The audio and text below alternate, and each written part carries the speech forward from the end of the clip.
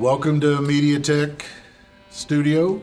We're here to speak with Guthrie Kennard about his new CD, Cross Your Heart, and it also features Marian Brackney. Thank you all for coming in today. Thank you for having us, Greg. Glad to be here. What inspired you, Guthrie, to go a different direction on your new CD, Cross Your Heart? Well, I wanted to connect. I was born in Virginia, and I love mountain music as well. So I wanted to connect Virginia and Texas, Texas roots music with kind of a Virginia mountain type of music. And in kind of a Gillian Welch and a Levon Helm way. And I just love those guys. And so I wanted to blend that sort of type of music together. And I think we accomplished it on this new CD. Marian, when did you and Guthrie find each other? What, was it the Fairmount or was it McHenry? It was McHenry. It was McHenry's. Years ago. Yeah, Probably 5 or 6. Well, 10? was it 10 years? Long time. We've known each other on the scene for years. And then I saw him in Austin. We were playing for the veterans. We played this big benefit thing. He was there in Austin.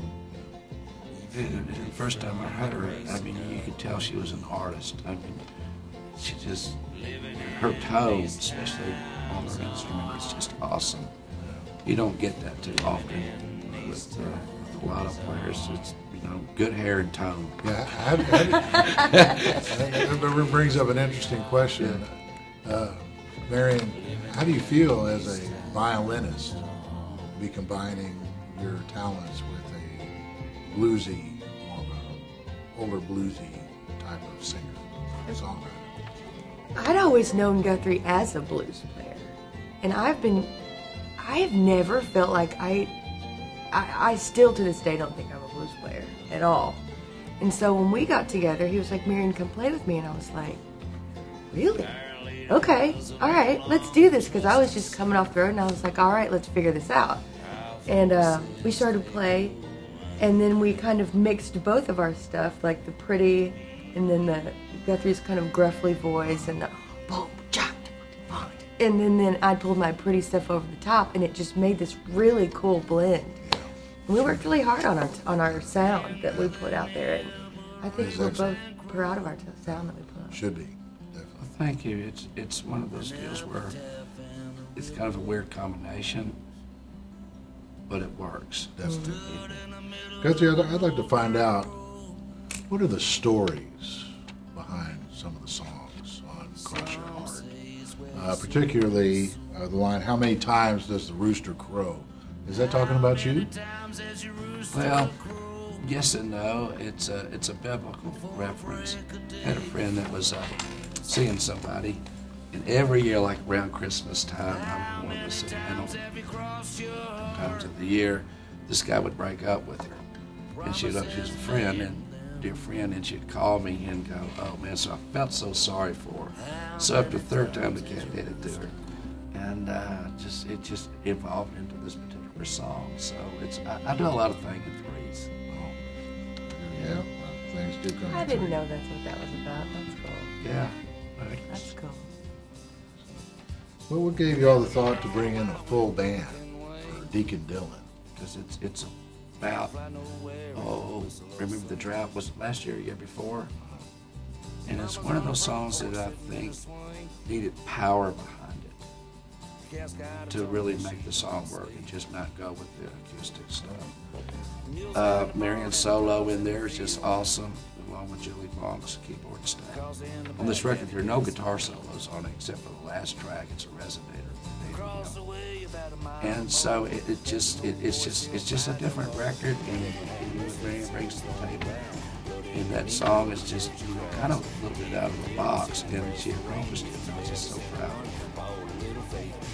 It seems like there's a pretty big jump between Monkey Bridge from Matchbox to the subject that's dealt in Never Heard an Angel Cry. Well, there is. Monkey Wrench is, once again, about a friend of mine. I love writing about characters and real stuff. and never heard an angel cries about child abuse. It's a subject that sometimes I believe that sometimes it's a songwriter's job to be the voice of those that aren't heard and bring it to the forefront. And with Marian, the way her instrument, she's just a beautiful player. And when we discussed this, when we recorded, it's just Marian and myself. And I wanted Marian to be the voice of those, whether it be young or old or whatever. It just, her work is the voice of those that have been used in this song. And I mean, you can ask her, I mean, it's a chilling song. It was one of those things, like, we went in the studio and it was just Guthrie and I and the engineer, and we did it live. He was in the main room and I was in the side room, and I think we did it in one take. Yeah, it was one take, and then on the solo, I went ahead and just laid just a little second violin part over that solo, and that was it, and we were done. We were done in like half an hour. Wow, that's amazing. Yeah. And it is a serious song. And it's a very somber day in the studio, quiet. When we play that live, which is very seldom, but it definitely has an effect. You can see it. And it gets quiet in the house. It gets really quiet, and you see tears. I mean, it's coming down from people's eyes. And to me, that says I've done my job as a songwriter. That's beautiful. Yeah. Thank you. It's Marian. She just, like I said, she's the voice of the. It makes that song. Oh, it does. No It's doubt. just Great job. And that's like you asked earlier with Marian. First time I heard her, I hear all this.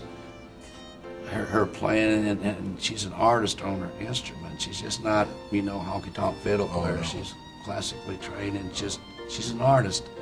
And I wanted really to incorporate that in the whole album.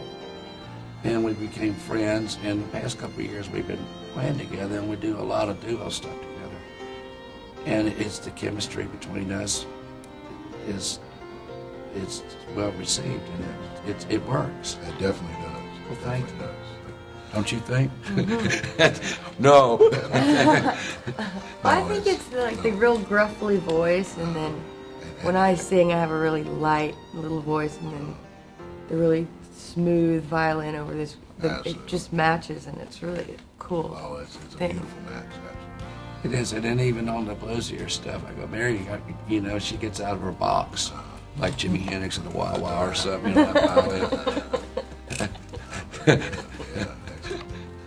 Is the poet, is that song about a particular person? It is. There's an old cat down there in Deep Elm. They call him the Deep Elm Poet. And we used to play out in front of this restaurant every Sunday with a couple of guys with the band thing. And this old cat would, stroll up and come up to you, and he would introduce himself. I'm the Deep Elm Poet. And what he would do, he had these little pieces of paper that he had written stuff down on, little poems and stuff. Some of them made sense, some of them didn't. But instead of just asking you for money, he would come up to you and ask you if you'd like to buy a poem. And I just kind of like, I'd always buy one from him or two. Maybe there was something good in there that he would I could use. And know where the inspiration could come. Yeah, and I love writing about characters once again. So other characters in that particular song are just cats that I've met out in the street. You know how all those guys have nicknames and stuff. And in the beauty of that song, Julie Bong's on piano, and then Marian comes in, and to me, it's a piece of that's probably one of my favorite tracks on the whole album because of the work by the musicians on there. They all played for the song, and they were the right musicians for the right song. You can tell you achieved that on the whole CD. Absolutely. Well, thank you. I noticed that on the final track, Right. Trouble, seems you went back to more of a Matchbox groove. I did. I'm a blues man at heart. Yeah. And so going backwards a little bit, we would play down there in Louisiana and East Texas and stuff, and we'd start. Well, you know this, you know, back when we'd start at like 5 o'clock in the afternoon and end up playing till 5 o'clock in the morning. And that's one of those. That's a long day, not just one day, but a day after day. And anyhow, so some of those places where you do have to go and play are kind of like the Devil's Den. So it's one of those deals where you just, I mean, you've got the blues. Right. And I just wanted that little, kind of little, that Louisiana feel to it with some really, you know, lyrics that meant something. Yeah. Would you agree that this CD is more of a songwriter CD? No, absolutely. A hit machine. Yeah. Yeah. There's some great stuff on there. I mean, it just depends on who knows where music is going this year. I mean, one of them might really kind of break out, but it really is just, it just says so many beautiful things. I love this album. All right. All right. Well, thank you very much.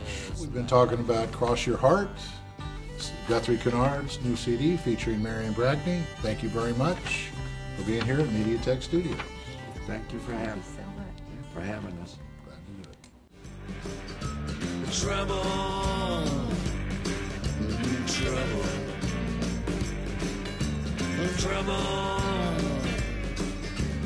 trouble, trouble.